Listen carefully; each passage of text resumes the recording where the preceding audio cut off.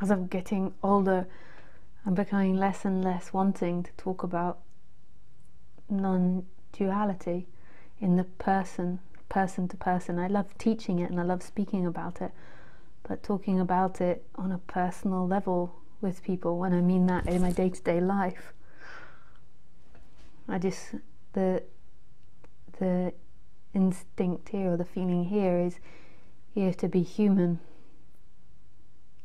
like not living through, there is nobody, so why are you getting angry? It's totally and utterly being human and vulnerable to that humanness in the day-to-day life. But then in the instant, which is always present, there is nobody. So in this instant, in everything that happens, there is nobody. In the day-to-day living with humans, you are the personality structure. Or you pretend as if you're the personality structure, whatever way you like to put it.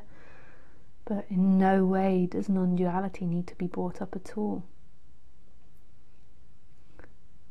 with other humans.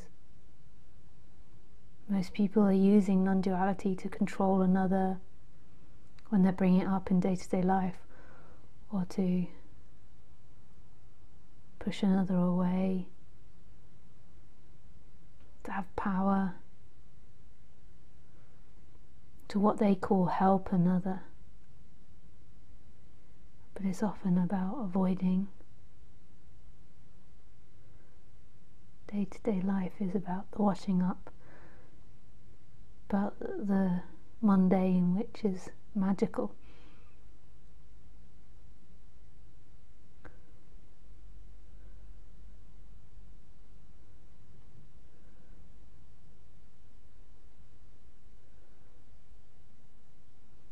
It's not about trying to escape a feeling through any non-duality concept. It's fully embracing that feeling. On the human level, the more you understand yourself, the more easier it gets in relationship with people. The more you understand what the person wants,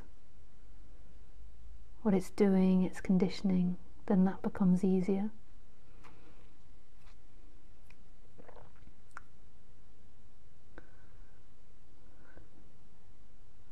But the freedom isn't in anything human. The freedom is in this instant, that there's nobody experiencing this. There's nobody looking out of these eyes. The looking is this endless presence that's a total and utter mystery. It's a mystery who's looking. It's a mystery who's hearing. It's not the personality structure that hears or sees or thinks or acts.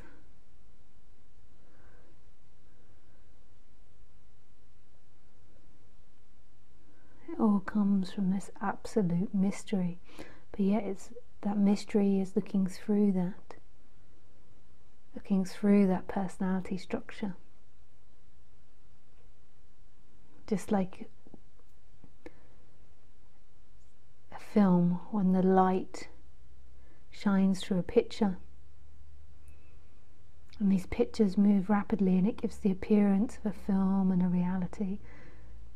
That light is like the light of consciousness shining through these bodies, watching everything, and then the whole Lisa reality is projected.